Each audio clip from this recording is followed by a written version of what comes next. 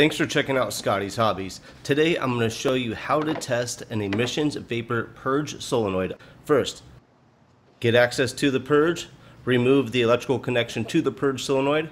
After you do that, hook up the vacuum pump and tester to the hose going to your vapor purge solenoid.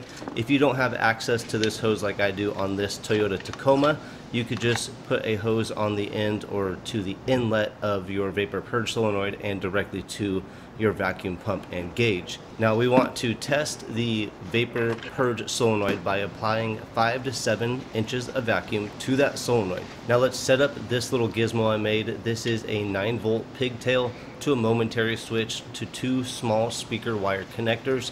In this case, when I hit the red button, the vacuum on the vacuum gauge will drop. You can see it drop.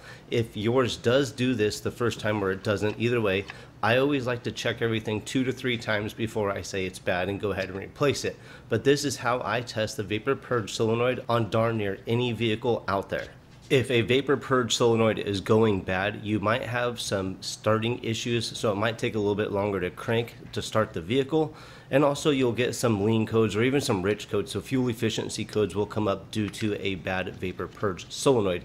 I will list possible causes or possible codes in the description below, so make sure you take some time and look at those. Also in the description below will be tools and parts used in this video. Thanks for checking out Scotty's Hobbies. A ton more videos coming out. Like, subscribe, and share. Please tell everybody about me, and I'll see you on the next hopefully helpful video.